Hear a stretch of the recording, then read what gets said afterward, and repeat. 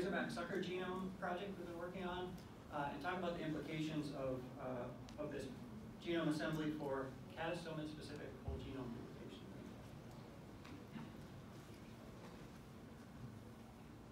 So as we've heard so far in this session quite extensively, there have been a lot of whole genome duplications in fishes.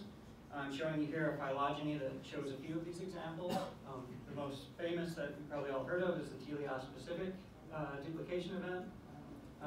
But there's also, as previously mentioned, salmon-specific duplications, a lineage-specific duplication in carp plus goldfish, and then other groups like sturgeons have had a series of these events. My talk today is focused on one that we've sort of forgotten about in large part of the literature in recent years, which is catastomidae. These are commonly called suckers. And they're an interesting group, I think, because they're sister to the cyprinids, which include zebrafish, which is a nice sort of diploid outgroup relative, although there's some phylogenetic uncertainty here. And catastomas are also interesting in the context of comparisons with salmonids, which are autopolyploids. There was a time when catastoma genome duplications was a really hot topic back in the 70s and 80s. As I said, this has sort of fallen out of favor. So there were science and nature papers, and then since we're at evolution, I thought I'd show the American Naturalist paper as well. These are in the 1980s, and we also saw one of the best cover illustrations as well, Mono's book on genome duplication. We saw this 2 talks ago. But my point here is that there's been a lot of interest in catastoma genome duplication historically. Most of these were done with karyotypes, cell smears, chromosomal smears, and allozyme data back more than 40 years ago. There's some really rich literature here, and I want to encourage people to go back to these old papers because people thought really deeply about these questions. So tip of the cap to them. But now here we are 40 years later, and we have the opportunity with the changes in technology to actually go and test some of the hypotheses laid out in these papers. So I'm really excited about that. As an example of what's in these papers, here's one from American Naturalist, again, that looked at a variety of different species of catastomid fishes. The columns are different allozyme loci, and the shading represents whether there's 2 copies. Shading represents 2 copies that are being expressed. The unshaded boxes represent loci where there's only a single copy expressed. So a lot of these genes, about 50%, have undergone a reduction from 2 copies back down to 1. So based on these kinds of studies, we expect that in catastomidae, about 50% of the genes should be should have reverted back to the single copy or diploid state. So to summarize some of this literature, we've seen a lack of tetrasomy. I didn't talk about that, but basically chromosomes form pairs rather than quadrivalents. And based on this literature, people have sort of concluded that catastomid fishes are the result of an allopolyploid event, so hybridization of 2 different species. And that occurred based on fossil record around, or at least 60 million years ago. And then finally, we expect from the allozymes that about 50% of duplicated genes should be expressed. So we want to follow up with this with current technologies. So we used, we selected one species, razorback suckers, Aracan texanus, and sequenced the genome of this fish using a variety of approaches, nanopore sequencing, as well as Illumina, and we have Hi-C data that's still being sequenced right now. So even without the Hi-C, we ended up with a pretty well contiguous genome, 1.8 megabase of contig in 50, so we're pretty happy with that. Hopefully that gets better with Hi-C. And then we've also, in addition to sequencing the genome, we did tissue-specific RNA-seq, as well as we have some methylation data that we can look at as well for understanding patterns of expression across tissues. So the first thing we did, I'm not sure how well you can see it, but we compared our razorback sucker assembly to zebrafish. There's a green line up here that looks like essentially a 1-to-1 conserved synteny between razorback sucker and zebrafish. I assure you, if you zoom in on this, you'll see that there's actually 2 overlapping contigs throughout these genes on this figure. And so basically there's 2 copies of each gene relative to 1 copy in zebrafish for the most part. If you have good eyesight, you might notice that there's an interesting gap here on the left side of the screen. If we zoom in on this region, you can see that there's nice synteny for part of chromosome 4. This is zebrafish chromosome 4, but then a large apparent gap. So what's going on there? This is the long arm of zebrafish chromosome 4. Look at the zebrafish genome paper, and sure enough, chromosome 4 is a major sex-determining, sex-associated region in that species. And not only that, but this region lacks obvious orthologs in other sequence fish genomes. And so it looks like this is a zebrafish-specific region, and that's why we don't see it in suckers, even though they're relatively closely related. So different sex-determining mechanisms in zebrafish as compared to our catastomic suckers. The next thing we wanted to look at was this, what happens to duplicated genes following whole genome duplication event. So here I'm showing our diploid comparison zebrafish. The genes in the center are from zebrafish. And then we look at the two copies in our duplicated sucker genome, razorback sucker genome. And for the most part, we see very strongly conserved synteny. This is just a representative 5 megabase window.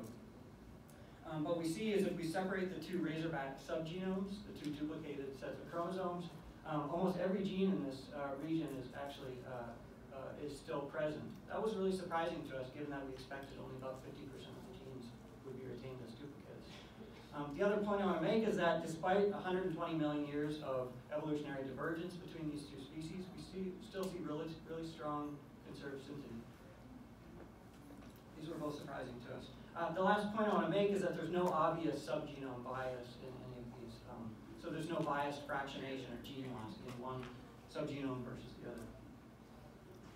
So this was somewhat perplexing as to why we would have these retained genes for so long, at least 60 million years after duplication. We looked at tissue-specific expression, and so I'm showing you here each of the columns are for a different tissue. And what you can see is that in over 50% of these duplicated genes, we see differential expression within a tissue of the two duplicated genes. So this is sort of a preliminary analysis, but kind of points to possibly tissue-specific expression across subgenomes. We can't phase these yet because we don't have the high C data, but soon we'll be able to look at whether there's one subgenome versus another being expressed differentially. Next thing we wanted to look at was the timing of this whole genome duplication event. Based on the fossil record, we expected that that this event took place around more than 60 million years. So we can look at rates of synonymous nucleotide substitution across the genome. Here we're comparing the sucker genome to itself to look at that duplication. You see 3 peaks. The orange one on the right is sort of an artifact. This is not real. The middle one is the in green. This is the teleos-specific duplication event. We can date this with sort of back-of-the-envelope calculations at about 350 million years. That seems pretty close. But the large peak on the blue represents the sucker-specific, catastoma-specific whole genome duplication event. This one, when we do the back-of-the-envelope calculation, we get a much younger age for this, so about 36 million years. We think this is incorrect, and that instead this is indicating a somewhat slower rate of molecular evolution than we see otherwise. But to sort of think about this in a little more detail, we go back to the catastomid phylogeny. I love these little trees. So we've sequenced razorback sucker, which is one of the more derived, morphologically specialized species. We started thinking about maybe there's multiple genome duplications in the catastomidae. So maybe it's not just a single event, but more recent independent events. So we then went across the phylogeny to essentially the outgroup for the family. Mixocyprinus is sister to all other catastomids. It's the only primary Asian species in the extant Asian species in the family. Everything else is North American. So we sequenced this fish genome as well. So we did took the same approach, nanopore and Illumina. We knew what we were doing this time, so we got a little bit better assembly, more contiguous assembly. And then did the same RNA-seq and methylation analyses. Okay, so long story short, I think I'm running out of time. Actually, no. I have some extra slides up for it. Long story story short, if we look at Myxocyprinus compared to zebrafish, we see pretty much the exact same thing as we saw in the other species, razorback sucker versus zebrafish. So these are unpolished genomes. They're sort of hot off the press. We didn't have time to polish them, but basically you see the same 1-to-1 conserved, 2-to-1 conserved synteny. So here's an example region of that. The patterns look very similar to what we see in razorback sucker. And again, missing this long arm of chromosome 4. So we haven't done the full analysis of this genome. We just got the results back, but it looks like this is probably the same genome duplication as we see in razorback sucker. And we also look at the conserved synteny as well. We see, again, both subgenomes seem to have retained duplicates, more or less conserved synteny across the genome. And we're trying to analyze this. Once we have IC, we'll be able to do this more completely. So to summarize, it looks like, in agreement with what's been published previously, that there's one whole genome duplication event in catastomids, unless there are some other surprises in the internal parts of the tree. We see low rates of fractionation or gene loss, contrary to what we expected. The Allozyme literature said we should expect about 50% of genes lost. We see much less than that. We don't know exactly how much less, but that's in the works. We also see low rate of molecular evolution, or synonymous nucleotide substitutions in these, and that's somewhat perplexing. We have some ideas about that, but decided to hold off on those for now. Oenologs, or duplicated genes arising from this whole genome duplication, are often differentially expressed in our data. There could be some sub or neofunctionalization going on. We're analyzing those data again in more detail to try to sort out whether there's any evidence for subgenome dominance or if things are more or less parallel across the subgenomes. At this point, we're not able to rule out the possibility of autopolyploidy in these genomes. So that's another surprise compared to the literature. I'm not saying it's necessarily that there's autopolyploidy, but we don't have any evidence of that based on any kind of obvious differential fractionation. We'll see you back in Cleveland in 2020. Hopefully we have an answer for them. And I'll say thanks to folks in my lab, and just say that we're also recruiting postdocs and graduate students.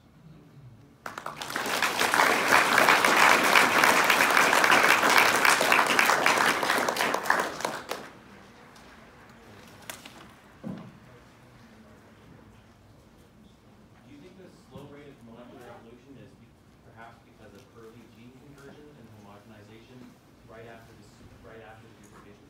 Yeah, that's a great thought. Yeah, we sort of, that's one idea that we've tossed around. Introgressive hybridization has also been a part of this, and it's rampant